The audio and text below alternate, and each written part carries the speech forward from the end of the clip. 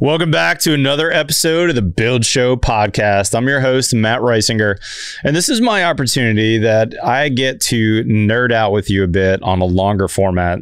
Many of you have seen me on the Build Show on YouTube, but this is my podcast. We just started this recently, and we've got a really good podcast episode for you today. We're talking about the case for radiant heating, and I have a couple of experts in the crowd for me today. Today's Build Show, sponsored by Warmboard. Let's get going.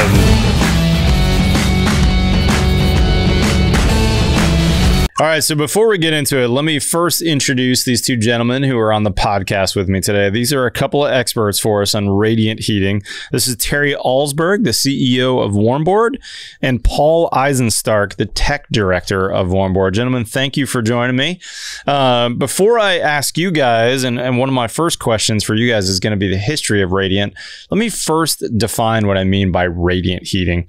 You know, most houses in America, including a lot of what I've done over the years, are using forced air for heating in the house. And if y'all remember from high school physics class, there's three types of heating in the world, or three versions of heating that happens: conduction, convection, and radiation. Using your oven as an example, your oven has a convection feature. And when that convection feature is on, there's a fan that blows in your oven. So that's a good example of convection, where that hot air is kind of blowing through and transferring that heat. Conduction is what happens when you put your hand on your kid's forehead to find out if they have a fever. Your hand is conducting that heat from their forehead, and you can tell, oh, this is a couple of degrees hotter than my skin temperature. That heat is conducting through by touching it. And then there's radiation, and that's really what we're talking about. This is kind of like the broiler in your oven, right? When you turn your broiler on to broil, you put the cheese casserole in there, and very quickly it heats up that cheese through radiant heat. So with that being said, Terry, first off, how did I do on my analogies? Were those fair analogies from my recollection of high school physics class? Two thumbs up. All right, good deal. Terry, you've been in this business a long time. And in fact, if you would, tell us your quick background. Are you the original founder of Warmboard? Is that right? Yes, I'm the founder of Warmboard. I'm the inventor of Warmboard, and I clean the bathrooms and do a bunch of other things too. I love it. I love it. Well, tell us, if you would, before we talk specifically about Warmboard, and we will spend a little bit of time talking about your products today, but the podcast title is The Case for Radiant. And before we get into the case for Radiant, I'd love for you to tell us, what's the history? Where did Radiant start, and what's the history of radiant heat in American homes? I'll go way, way, way back. Human beings have always warmed themselves with radiant, whether they're basking in the sun during the day, or whether they're warming themselves by a fire at night. That's radiant. So the warmth you feel off a fire is radiant. The warmth you feel off the sun is radiant. Gotcha. But as far as radiant floor heating, that kind of began with the Romans, and actually the Koreans were doing it in the Far East at about the same time. The Romans called their systems hypocaust systems, which means it's a Latin word that means to burn under. Huh. And the Koreans, they call their systems Andal systems, which stood for hot stone. And so these both did this about 2,000 years ago. And it was really the first form of central heat, because up until then, you had a fireplace. You burned, lots of fireplaces. Every little room had a little fireplace in it. That's kind of what heated it. The Romans figured out what would happen if we took that fire and we ran the flue gases underneath stone slab floors. That would heat the stone. And then the stone, because it was heavy and massive, as the fires would fluctuate, it had kind of a nice flywheel effect that evened out the rise and fall of heat on that floor, and also prevented the floor from getting too hot because it's kind of a poor conductor. And so as a result, you weren't walking on a pancake griddle, which would burn your feet if it was made out of steel. Yep. So they made it out of stone, so it didn't get that hot. So it was a kind of an early form of a control system. And the Koreans had a similar kind of a system, like I say, in the Far East. And then in about the late 1800s, because the Roman Empire went as far as England, some people in England were looking at some Roman ruins, and they decided, maybe that's the way to do central heat. Because if you've ever been to England, you see these houses that have about 8 chimney pots at either end of the house, because they have 8 fireplaces in the house. And that's how they heated their homes. And then somebody decided, well, what would happen if we did something like the Romans? Only instead of fires underneath floors, we'll put pipes in a concrete slab on grade. Well, that'll heat the slab, that'll heat the house. And that was probably the modern era of radiant began there. And how about in American homes then? When did we start doing it in the U.S.? That's a good question. Now, Frank Lloyd Wright was one of the early pioneers of it. Everybody knows about Frank Lloyd Wright's architecture, probably the most famous residential architect of the 20th century. But he learned about radiant in the Far East because both the Japanese and the Koreans were doing it. He spent some time in Japan when he was doing the Imperial Hotel, and I think he stayed in a radiant home. He liked it. And he came back to the United States and filed some of the early patents in radiant. He was an architect and design and got some patents. I'm an architect. I got some patents too, but he was a little bit ahead of me. Cool. Virtually all of his houses were radiant heated. And all the way up until about World War II, virtually all radiant was done in slab on grade. It was concrete poured on the soil with pipes or tubes in it of some sort. A guy named Arthur Levitt founded two communities called Levitttowns. One was in Pennsylvania and one was on Long Island. And they're fairly famous. They built about 11,000 homes between the two projects. Mm-hmm. And it really popularized radiant. People just loved the comfort of it. He did it because he thought it was cheap. It turns out that radiant's got a kind of a bad rap for being expensive. I'm not sure it's well earned. But back in his day, he thought it was the cheapest way for him to build tract homes. Interesting. And they were very, very comfortable. And out on the West Coast, a guy named Eichler did a similar number of homes all over the Bay Area. These were much nicer architecture, very modern architecture, and they popularized it. And again, all slab on grade. But the those early slab on grade with pipes and systems tended to fail because concrete always cracks. It's a matter of time before it cracks someplace. And when you have a pipe that goes across that crack, it's going to work hard to net that crack as it expands and contracts with temperature. And these systems would often fail. I think about 50% of the Levittown systems have failed due to corrosion and cracking problems. And we've done a lot out here because we're on the West Coast. We've done a lot of conversions of Eichlers for the same reason that about 50% of the Eichlers failed. Interesting. And then PEX tubing was invented in about the 1960s by Uponor or by Worsbo, actually, in Sweden. And that changed the reliability of radiant hugely because it was a highly durable plastic pipe that lasts almost forever. And in fact, that particular tubing technology has become so reliable and so popular that we now use it for the potable plumbing in most houses. So most houses these days are not plumbed anymore with copper; they're plumbed with PEX. I just plumbed my house in Uponor PEX. It was great, and I was able to really reduce my fittings down to very few because of its flexibility and able to kind of snake through my walls like wire might. And there's well over a dozen companies makes PEX tubing now. It's pretty much of a commodity. It's just highly reliable. It lasts hundreds of years. It doesn't tend to get gunked up on the inside like copper or steel pipe does with calcium deposits, that sort of thing. So for a lot of reasons, that's why PEX has become popular, both in the potable side, but especially in the radiant side, because it's so reliable. It just doesn't crack or corrode. And the term PEX, by the way, translates to cross-link polyethylene, just for the record. The tech guy. Thank you, Paul, for getting us nerdy. I appreciate that. All right. Now, when I think radiant, though, Terry, I think like the house that I owned for a while. That was a 1929, 1930 bungalow. It was a Sears and Roebuck house that I owned in Portland, Oregon. And that's the only time I've ever lived with radiant. And throughout my house, in every bedroom in my major spaces, I had this radiator, a cast iron radiator that had been painted a bunch over the decades the house had been built. And in my basement, I had a steam generating boiler that produced my domestic hot water and my steam for my system. And I remember that being super, super comfortable.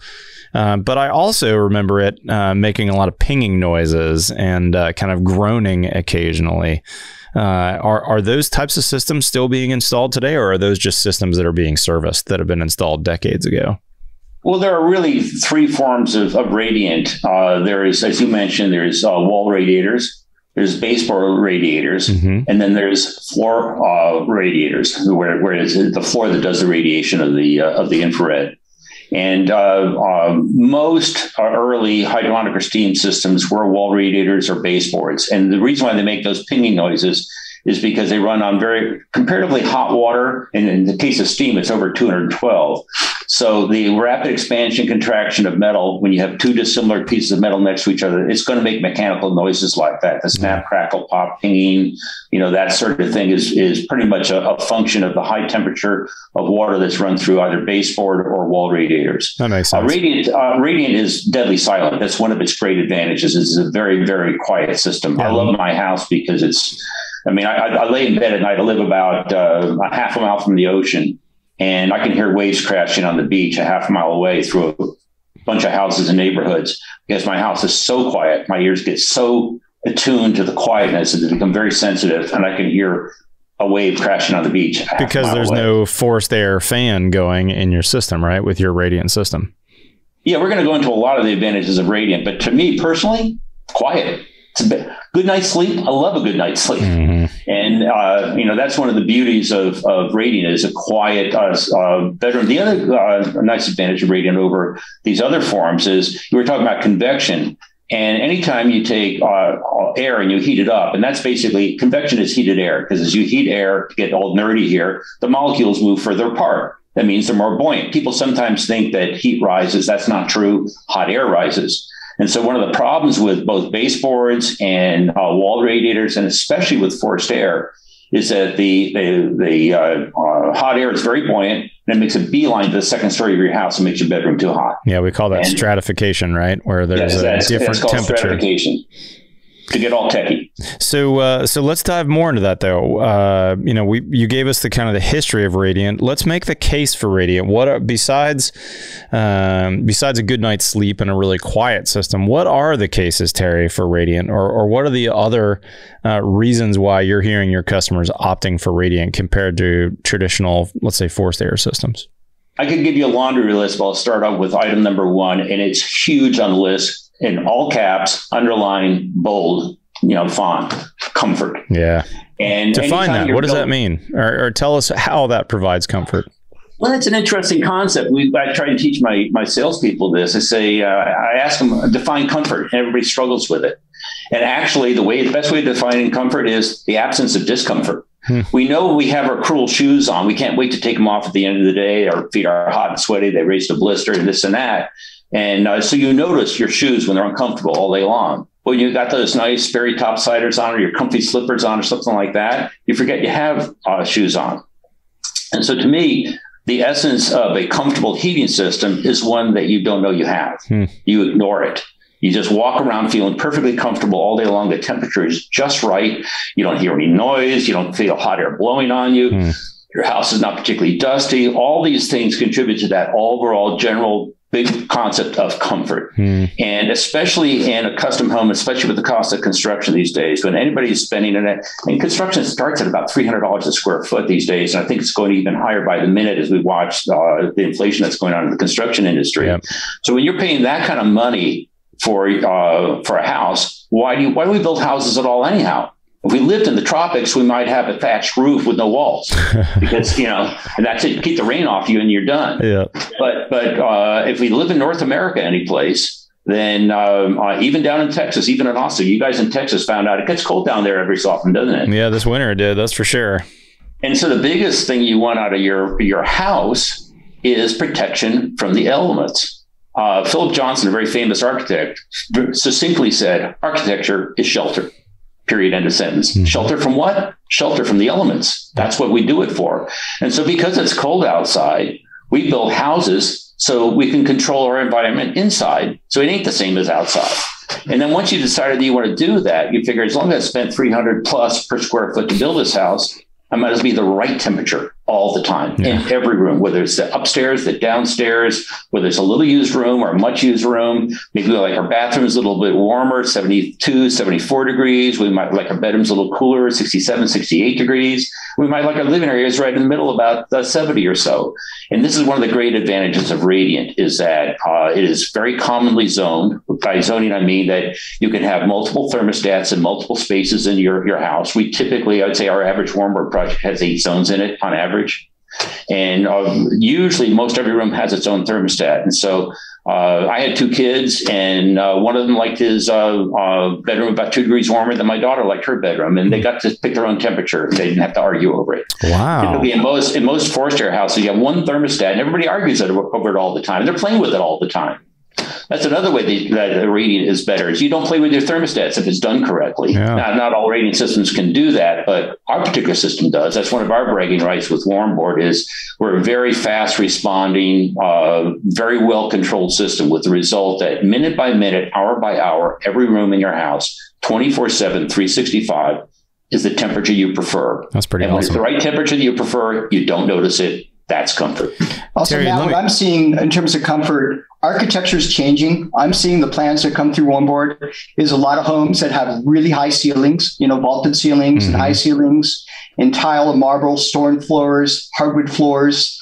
If you try to heat those places with high ceilings and marble floors or hardwood floors, it's very, very difficult with a forced air system. The last house I did in my architectural practice, Paul talks about it all the time. It's a house here in Santa Cruz County, and it happens to have a 22-foot ceiling height in its great room. Dang. And it's got Tuscan tile on the floor, and then it has a whole one side of the room has got a wall of windows on it. And he says, if this was not Warmboard heated, it says this would be an unlivable room, but it's their favorite room in the house. How about that? That's amazing. Terry, I want to ask you about that stratification we talked about earlier. It's really common for me to hear people ask questions about how to fix the stratification on their house because their 2-story house has a single forced air furnace, or maybe their 3-story house, and the upstairs is hot when they don't want it to be, and vice versa. And people are asking me about zone dampers and air share fans and all these things. How does Radiant compare when it comes to stratification? Well, it has an inherent advantage because it turns out we use 1/2-inch PEX tubing, and the maximum length you need to run one of those tubes underneath the floor is about 250, maybe 300 max, but we like to keep it around 250. So if you have, let's say, a 3,000 square foot house, you're going to have about 12 zones minimum. 12 loops minimum in the floor. And each one of those loops is connected to a manifold. And on top of the manifold is a valve. And the control system opens and closes these valves as heat is called for by a thermostat. So your thermostat calls for heat in your bedroom, but your master bath doesn't need it, but maybe your bedroom does. Well, it's going to open up those valves according to the signals it gets from its thermostat, and it's going to control that temperature individually from other ones. And so the very nature of, this is an actuator valve that sits on top of a manifold. Got it. It's a little electric device. And so the thing is that because of multiple loops in your floor, each loop can be individually controlled. It's different from forced air. Forced air, you have one trunk line of one big duct that runs down a house. With one temperature of air. And it has one temperature of air that's going down it, and it comes out of registers in each room, and those registers are passive. Now, they usually have damper controls on them, but aside from spinning that little thumb wheel that nobody ever spins on their houses, you don't have any real individual room-by-room control. Yep. So you will often find one room, the room that has the thermostat is the right temperature, and all the other rooms have the wrong temperature, either too hot if they're upstairs, too cold if they're downstairs. A lot of times I go skiing up in Tahoe and I'll rate one of these 3-story condos that are very typical on ski slopes. And they usually have the living area in the middle, and they have a loft upstairs, and then they got some bedrooms downstairs. And the kids are sleeping upstairs, and they're kicking all the covers off and taking a sauna. Everybody downstairs is calling up management to see if they can send over a couple of extra comforters because it's too cold downstairs. And the middle floor is just about right. And that's fairly typical for forced air. Totally. And the more extreme the climate, probably the more that happens, would be my guess. Exactly. Okay, so we've talked comfort. We've talked how it solves some stratification issues. We've talked about quiet. Talk to me about indoor air quality. Is there a case for Radiant when it comes to people that are really interested in good air quality in their house? That's where we get most of our leads points for a Radiant system, is because we've all seen those ads from companies that will clean out your air ducts. So you see inside, you see cobwebs and rat droppings and dead insect skeletons and God knows what's down there, and leftover toys that fell down the register, et cetera, et cetera. And there's these companies that will come in there and vacuum out your ducts once a year or once every other year or something like that, and that reduces it. Well, what happens in those systems is that when that fan blows through that duct, it's re-aerosoling all that crap that's down there. Yep. And it's putting it all over your house, and all the horizontal surfaces get a little dusty. And we have a non-trivial number of clients that come to us. But we don't always do rich people's houses. We do a lot of modest-sized houses where people have allergies or other things that concern them, asthma sufferers, things like that. And the reason why Warmboard does a better job of that than a forced air system does is because the air is still. And because it's still, any particulates during the air are going to settle out slowly. They're going to fall on the floor. Your vacuum cleaner will pick it up and get rid of it. And it's not re-aerosoled around. Yeah. And so, awesome. In fact, that was one of the reasons why I invented Warmboard, was both my kids have asthma. And I started reading architectural magazines about why radiant was considered ideal for people with allergies and asthma. And I got to tell you, after I installed it in my system, it's almost like my kids, they're healed. They could throw away their crutches and walk. I can now see, it's their asthma went away, and it was largely due to that. So that is a very strong reason why a lot of people select radiant. And for my nerdy building scientists out there, that also means we don't have ducts that are, let's say, forced outside of your conditioned envelope, like in Texas, where I am. Most houses are slab on grade, and there's a huge amount of ducts and ductwork up in the attic. And besides Terry's case for spiders and rats in those ducts, we also have a lot of condensation that happens, which when condensation happens on those ducts that are outside of the envelope, you normally see some black stuff happening there as well, either inside or outside those ducts. So there's a lot of nasty things that happen when those ducts get out of the conditioned envelope. That's another nasty thing about forced air. I was in a forced air heated home, and right above the bed in the bedroom I was staying in, there was a ductwork that was up in the attic. And so when the heat would come on initially, you don't get any heat. The first thing that comes out is cold air because it's up in the attic. Yep. So I get a blast of cold air for about a minute or two, waking me up. And then it's followed by a blast of hot, dusty air. And I've heard people describe radiant forced air systems as hot dust systems. They don't say that they're hot air systems. They're hot dust systems. Dust systems. I call them scorched air systems for the record. Yeah. That's awesome.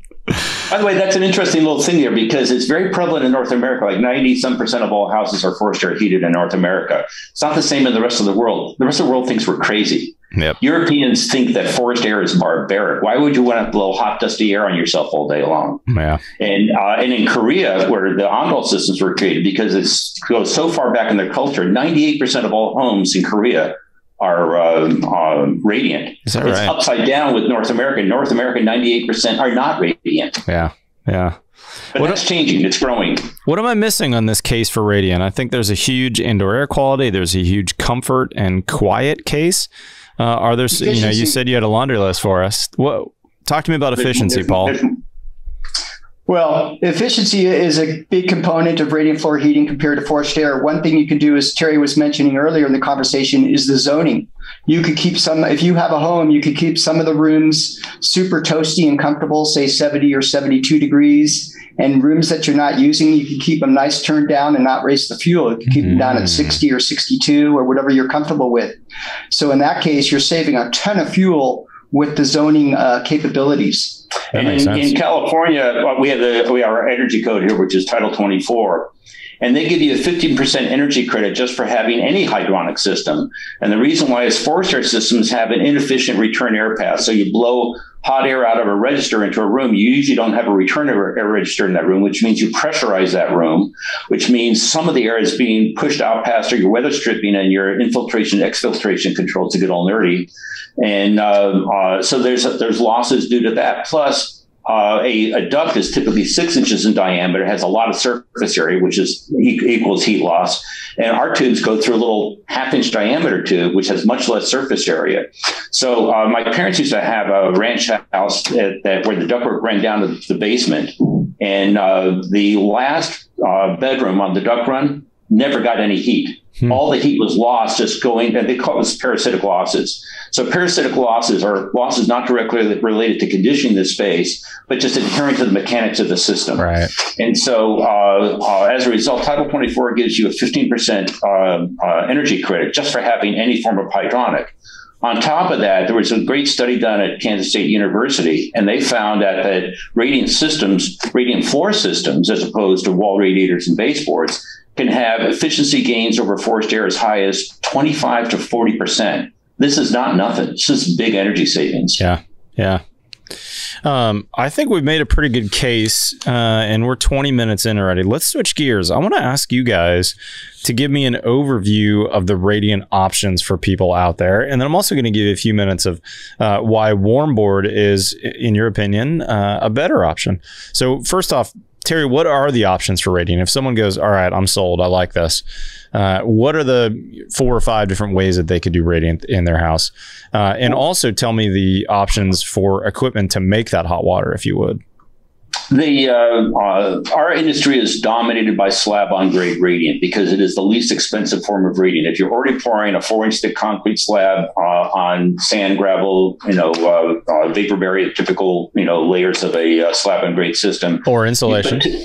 And you put tubes in that slab and you run it through there. The slab will get warm. It will heat your house. And the increase in cost is the cost of the tubing, the manifolds, the boiler equipment. But you can definitely get radiant for under $10 a square foot if you're doing a slab on grade. Not bad. So that's overwhelmingly the most popular option. And because people are used to slabs historically, ancestrally, back in, I think it was about the 50s or 60s, it's when gypsum concrete started becoming an option on frame floors, where it's not just slab on grade, but the second floor of the house, they would put a slab there. And they were just trying to mimic what they were doing with Portland cement slabs on the grade. And that dominated for a while, too. Then Warmboard and some other options came along that decided that maybe we're doing it all wrong. My background is in architecture and physics. I started off in engineering and physics. You wanted to know about my background. I started off in engineering and physics before I transferred to architecture. And so I learned a little bit about thermodynamics. That's a big part of physics.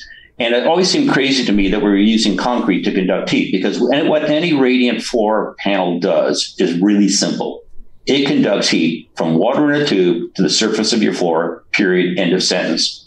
And as you make that panel that's conducting the heat more and more conductive, as conductivity goes up, water temperature can go down. It's always cheaper to heat water to a low temperature than a high temperature. Right. Also, your equipment always lasts longer when it's running at a low temperature rather than a high temperature. You know this from operating a car.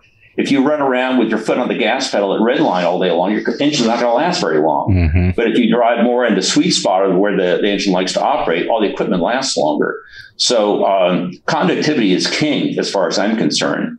So we have seen less and less of the gypsum concrete systems and more of what Warmboard pioneered, which is the concept of high conductivity and low mass. And just to add to the gypsum concrete, the history of it, it was really invented for commercial buildings originally, for sound and fire safety. I've done it for sound before in my houses.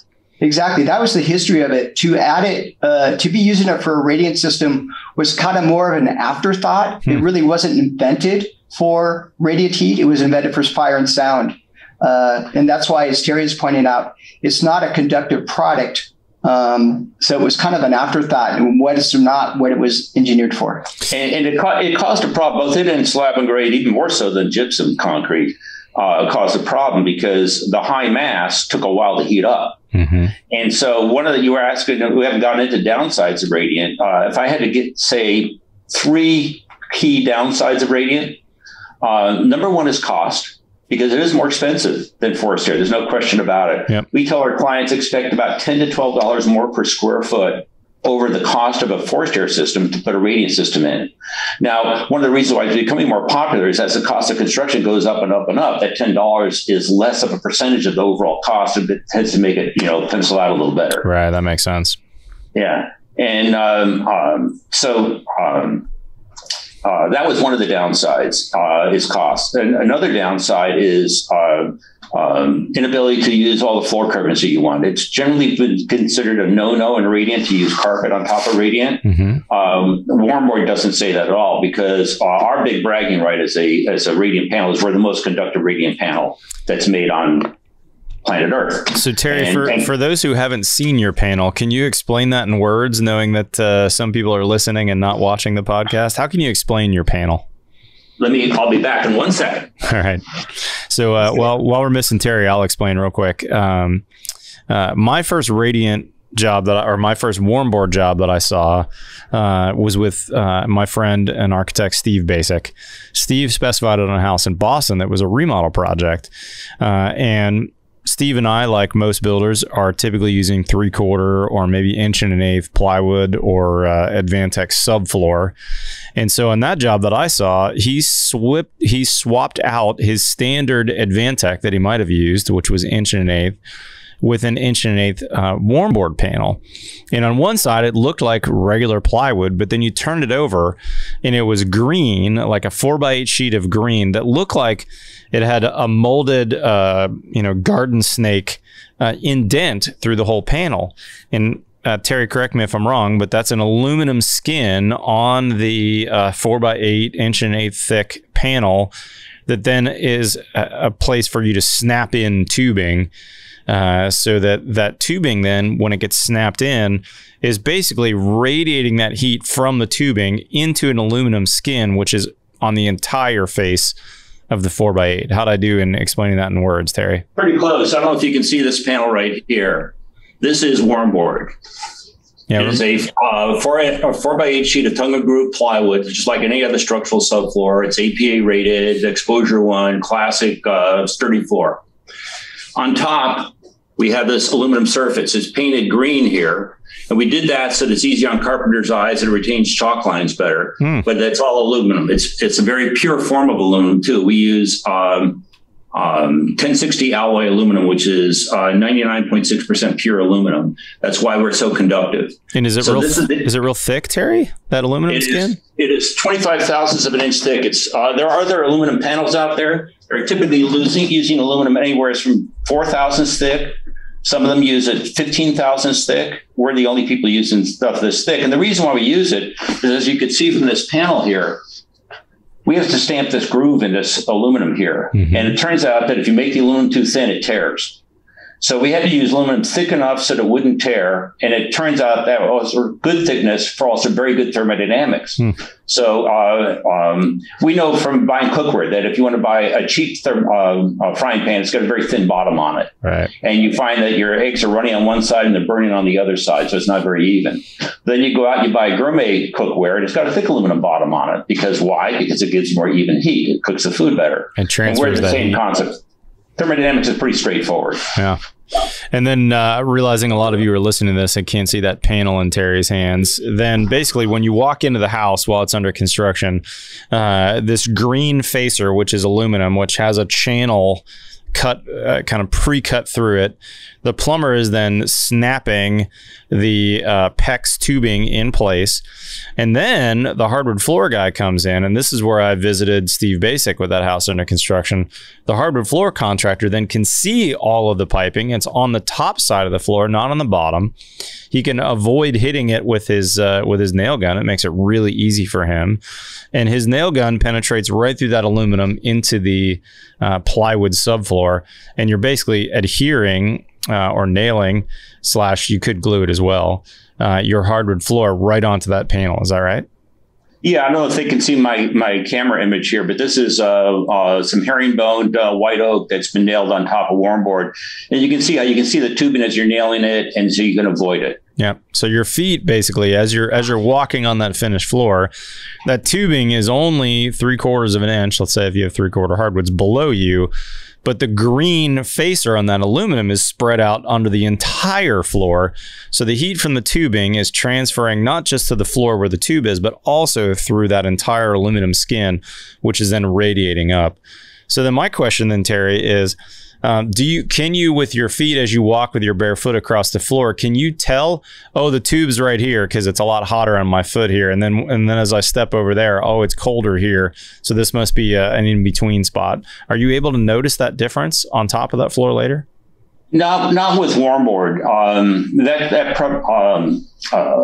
Property is called striping. It's always going to be a little warmer directly above a tube than halfway between two tubes. And that will be true for Warmboard and any other radiant system. It's just a law of thermodynamics that has to happen. The question is, how much variation is there going to be? And in Warmboard, a variation is between 1 and 3 degrees between top dead center tube and midfield. That's just below the threshold of a human being to detect the difference. So most people walking on a Warmboard floor in their bare feet, they'd have to think really long and hard if they think they may be standing on a tube that's maybe a degree or two warmer than the adjacent floor. Whereas in other systems, you can sometimes see variation as high as 8 to 10 degrees. Interesting. And that's one of the reasons why so many other radiant systems obsess over tubing spacing, because one of the ways you reduce that striping is you space the tubes closer together. So it's very, very common in a lot of other systems. You see tubing spaced as close as 6 or 7 inches apart. Wow. And that's a long tube. 8 is a very common spacing. 8 or 9 is a very common spacing in other systems, but we use 12. Okay. And we get more even temperatures out of 12 degrees than they can get out of, actually, you'd have to go down to 3 inches on center to get as even a heat with any other system as you can get with Warmboard at 12 inches. That's pretty And cool. that's just simply the quality of the aluminum we use and how much of it we use. That's awesome. Hey, Matt, one misconception out there, too, that I see is that people think that the floors actually get like really hot, kind of like running through beach sand in the summertime when you have to run through the sand. So you get an idea. The surface temperatures of our tile floors or our hardwood floors, like Terry was showing you, they get to about 80 or 85 degrees Fahrenheit, which is relatively about your skin temperature. So the term that I use is it is a very powerful heating source, but the floors don't get hot. They get kind of lukewarm, if you would, as a description. It's actually one of the things people love about it is just walking around on mildly warm floors. It's just delightful to get up in the morning. My wife says we should just have an ad that shows a woman getting out of bed in the morning because we have nighttime setback in our bedroom. So we keep our bedroom about 67 degrees or so when we're sleeping.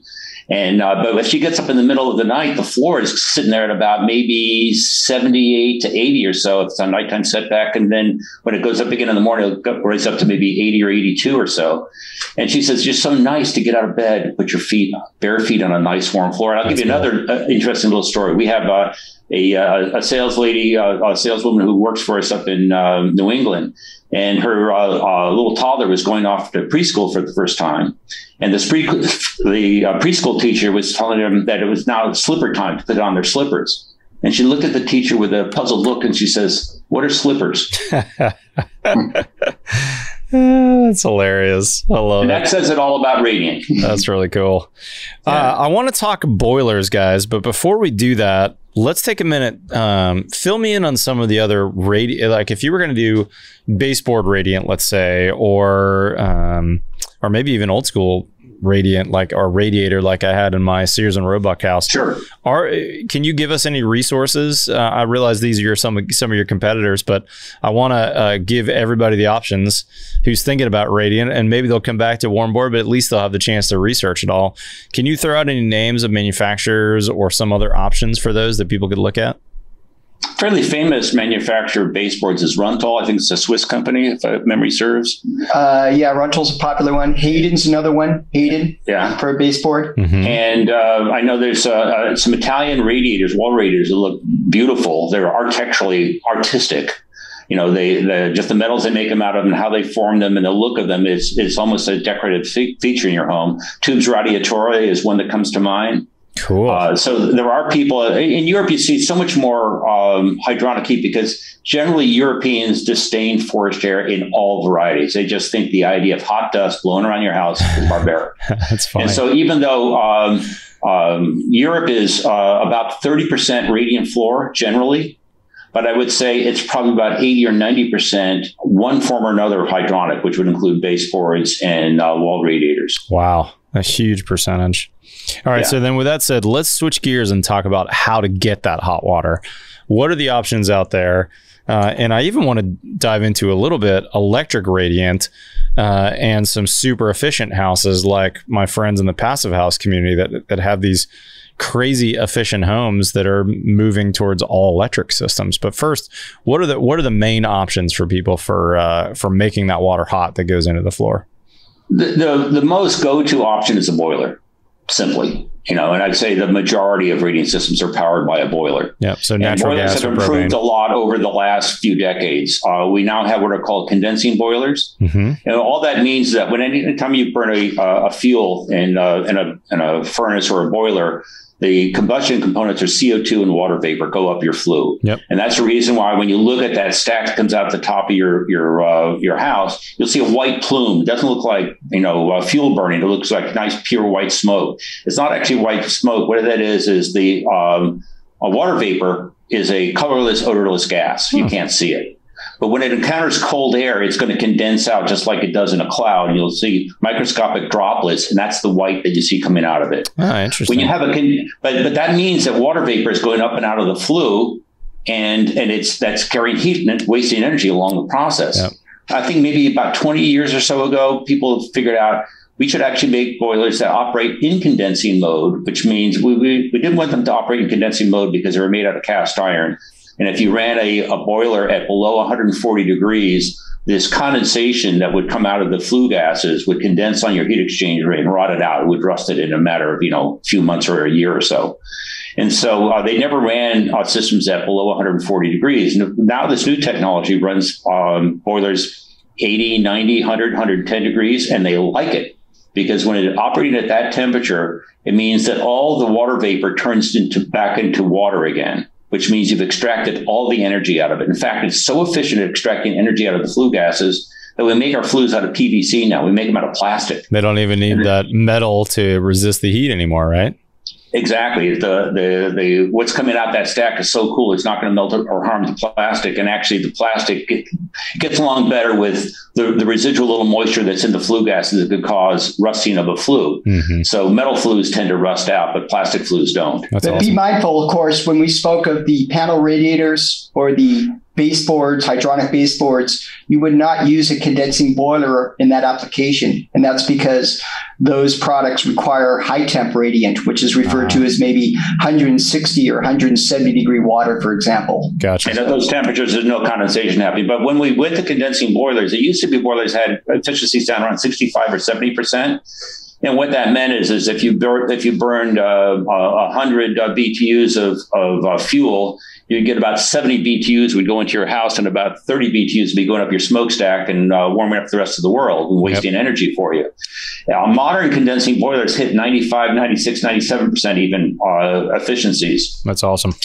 But it is interesting to note that whenever they talk about those efficiencies, you have to look at the fine print in the specification. That's at a low temperature. That's one of our bragging rights, is because we use the lowest temperature waters, we get the highest efficiencies out of anybody's boiler. Anybody's boiler is going to work better hooked up to Warmboard than any other panel. And what temperature are you setting that boiler for, Terry? Did I miss that? Maybe you said it already, but is that 120? Is it 130, 140?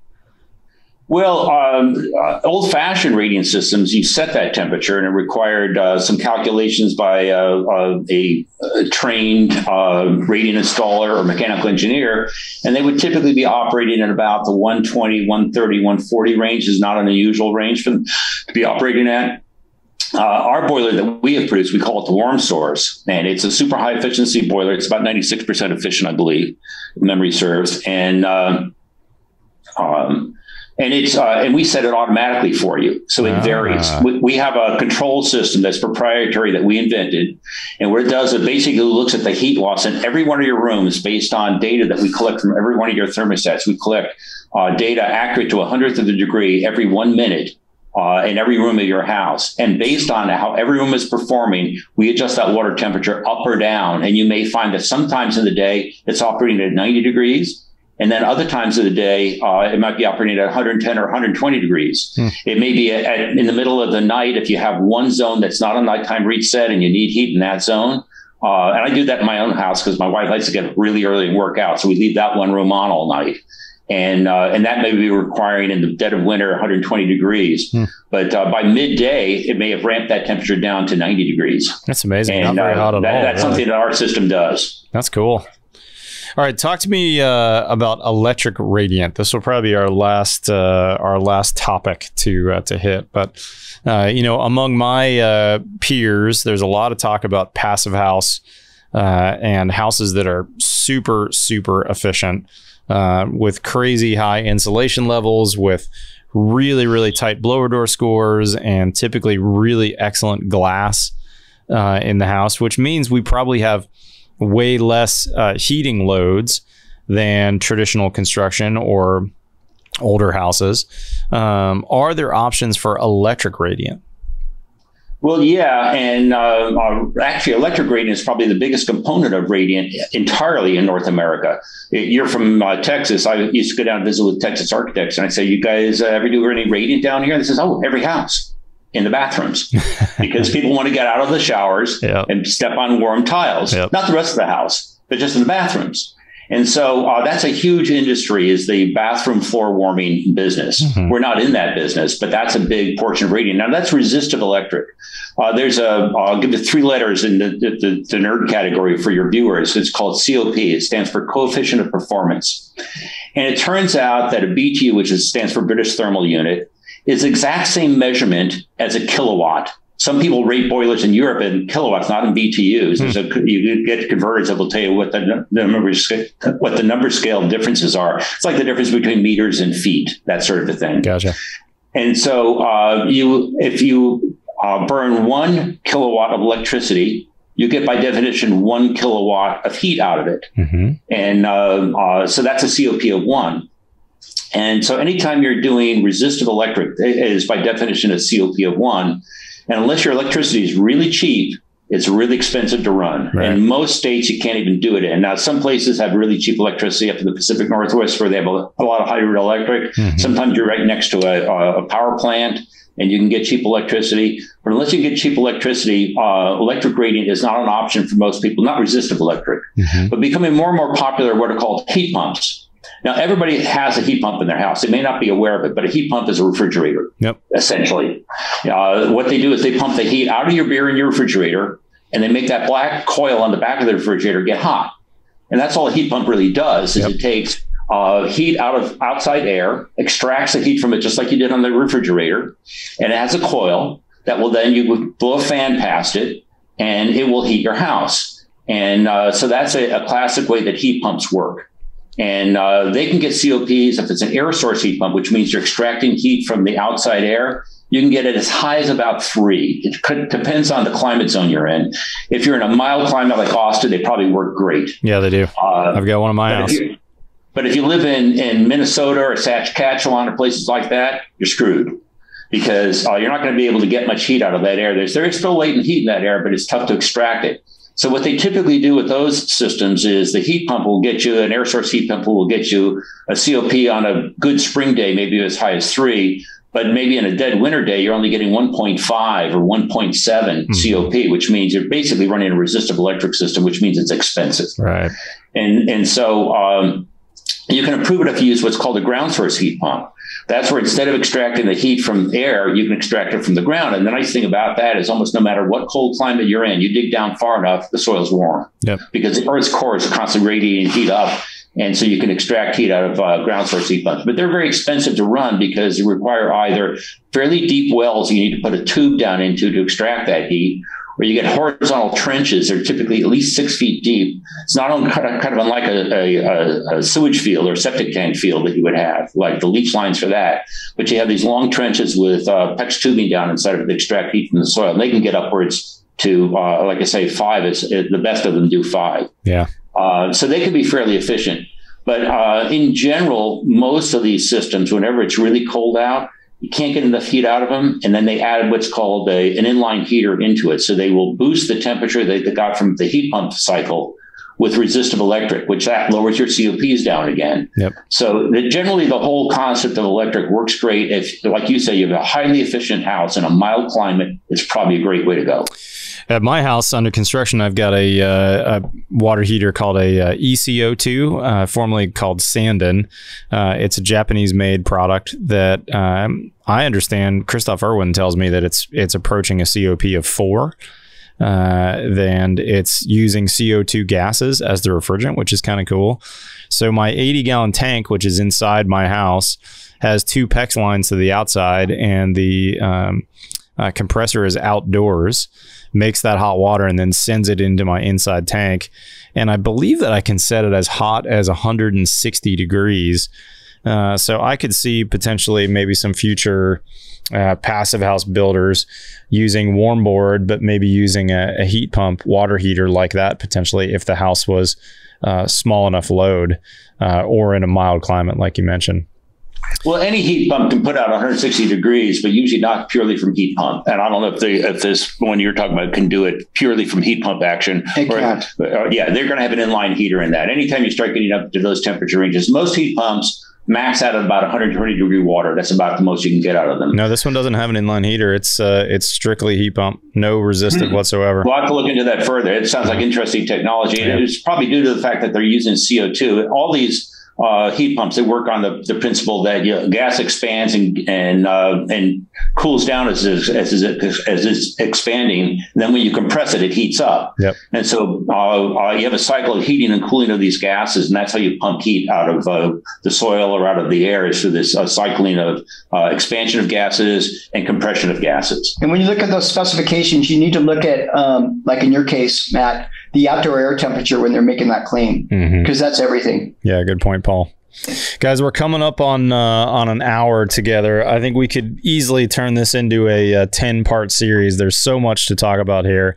But for listeners that don't know Warmboard and are interested in learning more about you guys, how can people get in contact with you or learn more about your systems? We're very difficult to find. Our website is warmboard.com. That will tell you everything you need. Way to grab an awesome website. Just like you'd expect, WARMBOARD. That's real simple. Look it up. And one of the things we pride ourselves on is not only do we make great products, but we have a great company here.